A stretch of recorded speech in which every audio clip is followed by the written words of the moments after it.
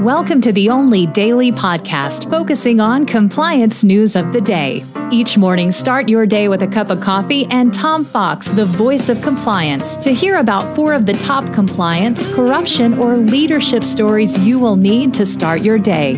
The Daily Compliance News is a production of the Compliance Podcast Network.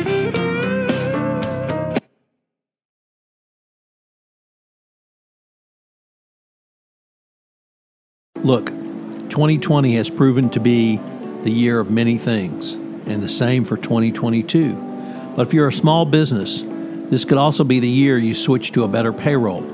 Gusto wasn't just built for small businesses, it was built for the people behind them. Their online payroll is easy to use. Gusto can automatically calculate paychecks and file all your payroll taxes, which means you have more time to run your business. Plus, Gusto does way more than payroll. Gusto helps with time tracking, health insurance, 401ks, onboarding, commuter benefits, offer letters, access to HR experts. You get the idea. It's super easy to set up and get started. If you're moving from another provider, they can transfer all your data for you. It's no surprise that 94% of customers are likely to recommend Gusto. And here's the best part. Because you're a listener to this podcast, you get 3 months totally free. All you have to do is go to gusto.com/compliance. That's gusto.com/compliance. I'm telling you, you're going to love Gusto. Get started today.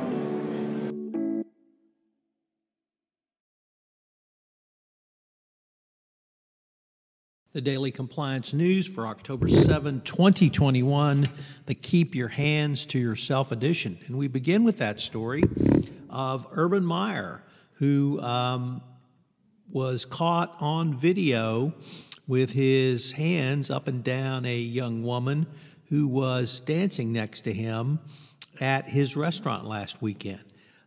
This can only be said to be one of the latest stupid things that Urban Meyer has done, and it really speaks to Meyer's lack of values and his inability to see things he has done are really inappropriate.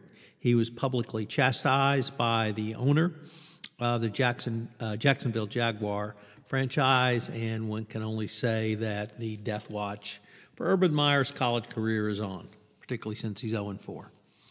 Next up, from the Wall Street Journal, Risk and Compliance Journal, Dylan Tokar reporting, Petrobras has concluded its bribery settlement with the Department of Justice. The settlement included a non-prosecution agreement where Petrobras agreed to strengthen its compliance program, and it reported on Monday that it complied by the terms of the agreement, improving its integrity program and self-reporting to the DOJ during the DPA's 3-year term.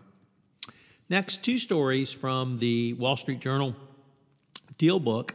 The first is President Biden's choice for the head of the Department of Justice Antitrust Division, Jonathan Kantner, is going in front of the Senate Judiciary Committee today. He has been pushed by progressives to remake antitrust law, and if approved for the post, some say he could be the toughest antitrust enforcer since Joel Klein, who took on Microsoft. That Cantor comes from big law, but he has been known for having a progressive bent. So it's going to be interesting to see what the temper tantrums of the GOP throws on this, particularly given the Facebook imbroglio, which broke Sunday night on 60 Minutes with the whistleblower report, or whistleblower interview of the whistleblower, rather, her testimony before Congress, and of course the Wall Street Journal reporting on this. And our final story also comes from Deal Book, and it's about Fed Chair Jerome Powell. Although he's been praised by the way he's used the central bank's powers to steer the economy through the pandemic, one can only say the ethical lapses at the Fed have really tarnished his chances for a second term as Fed chair. We've had insider trading scandals and revelations that top Fed officials traded in their personal accounts when the central bank policy moves could and indeed did benefit their portfolios.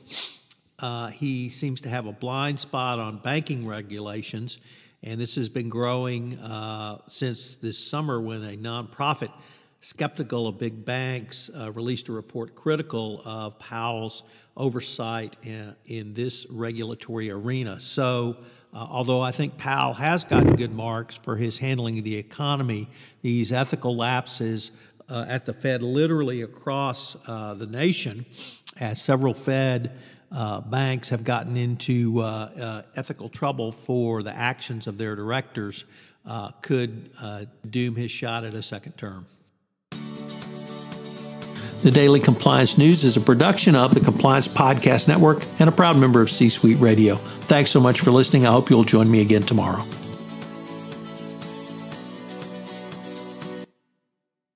This podcast is a part of the C-Suite Radio Network. For more top business podcasts, visit c-suiteradio.com.